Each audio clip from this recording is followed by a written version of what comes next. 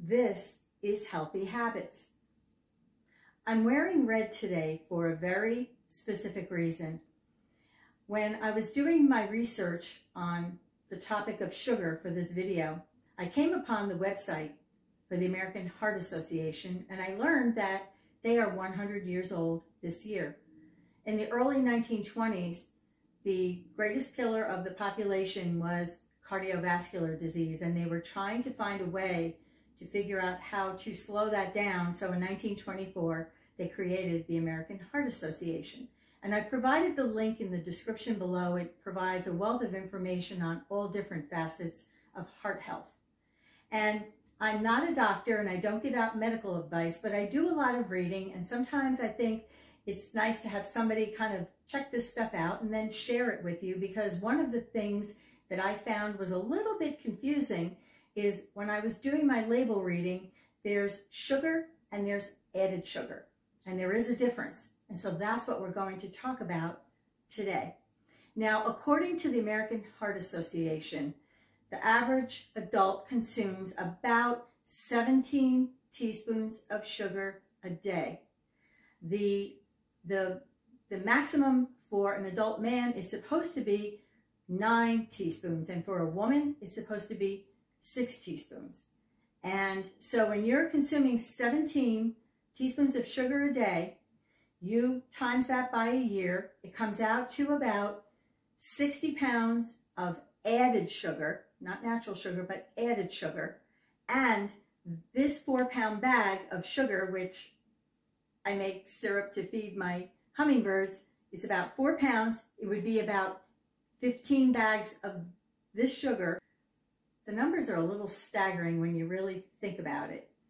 And so what I wanted to do today was talk about sugar versus natural sugar. And by doing that, I'm going to use these two examples right here.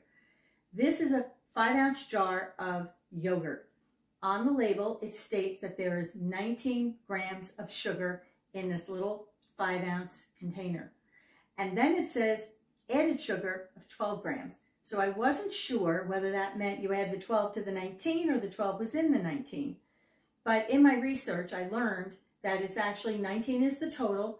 This actually has 7 grams of natural sugar, which probably derives from the milk products or fruit or what might be in the product naturally. And then they add sugar, which they add those 12 grams of sugar, and you end up with 19 grams of sugar.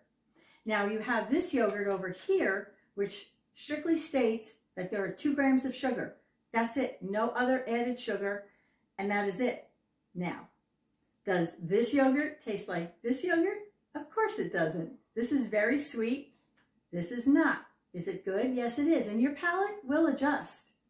Now, you think about having a little yogurt. If you have this, a soda, according to the American Heart Association, soda, fruit juice, energy drinks, and coffee and tea rate the highest on our sugar consumption.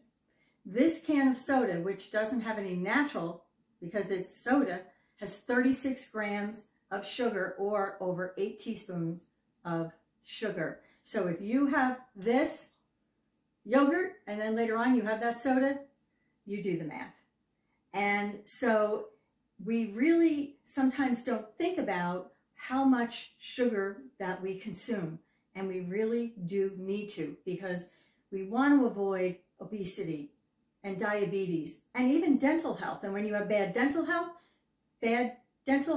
affects your heart as well. It's all kind of intertwined. And when I had done my DNA a number of years ago, I learned that I got a health report back that said that diabetes was in my DNA. That doesn't mean I'm going to get it, but it was a little scary, the fact that it was even mentioned. So I'm hoping that this video explains to you the difference between sugar and added sugar and helps you read that label a little bit more. So please subscribe, give me a thumbs up, and hit that notification bell. And please watch my next video for next Healthy Habits Friday on sodium. And thank you for watching.